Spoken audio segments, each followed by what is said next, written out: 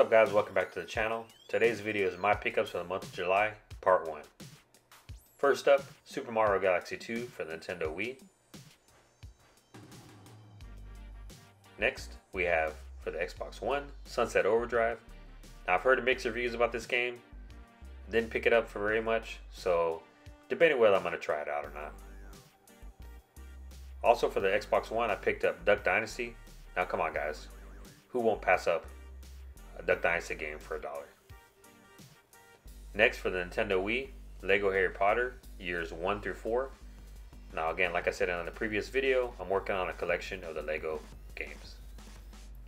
Next for the PS3, it's a double pack, Borderlands 2 and Dishonored. Still haven't quite decided if I'm going to open that up, but we'll see. Next, one of my all-time favorites on the Sega Genesis, Sonic the Hedgehog 3 complete in box. Definitely a great find there, guys. Next, I picked up a Retro Duo with some games. Now what this does is actually let you play Nintendo and Super Nintendo games. However, it is only components, so there's no HDMI inputs on this. The first game that came with it was Tetris for, of course, the original NES. Also for the NES, it came with Teenage Mutant Ninja Turtles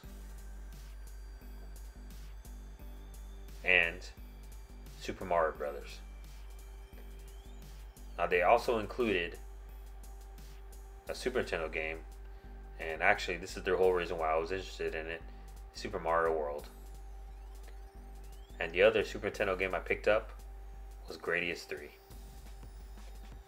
So I'm kind of thinking about starting a Super Nintendo collection.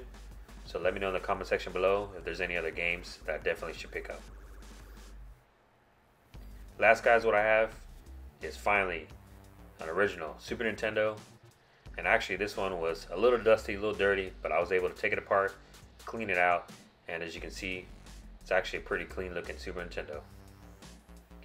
Alright guys, that's it for the video. Make sure you hit that like button, hit that subscribe button, leave a comment in the comment section below, and as always guys, we'll see you next time.